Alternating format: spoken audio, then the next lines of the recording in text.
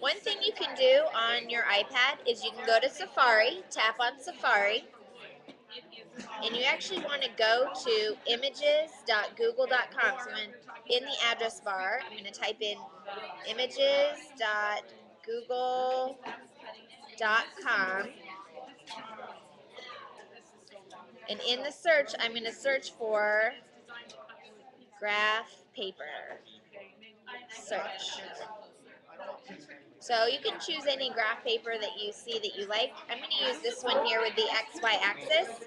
So I go ahead and tap on it, and then you're going to hold your finger down to save the image. Just hold your finger down on it. I'm going to do it again. I'm going to hold my finger down and I get the options to save the image or copy.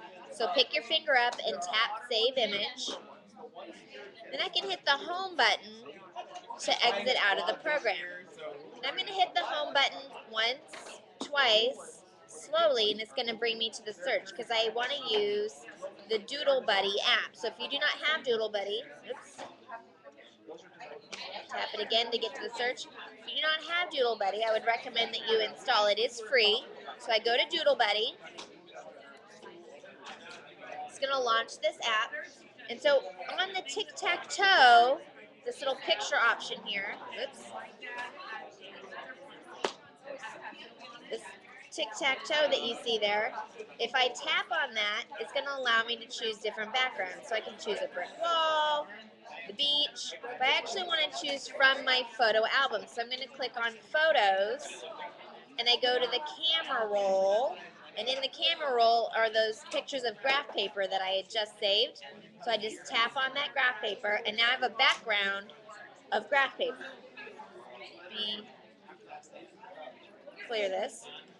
So if you go to this one that has a stamp, I click on the stamp icon, I see a bunch of different stamps that I can choose, and each of the stamps make a sound that go along with the picture.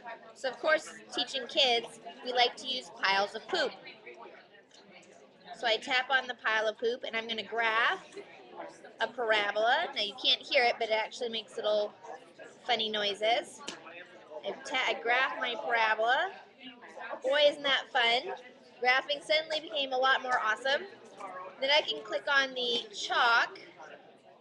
I'm going to graph with glitter. So I'm going to tap on glitter, and I'm going to use pink glitter. And then I can graph my parabola. Now if you want to save those images, come over here to the wrench in the corner. See this wrench, and you tap on it. And you can send it in an email, so you can email that out, or save it to your photo album, and now you can insert that picture onto your web page, wherever else that you could share that with students.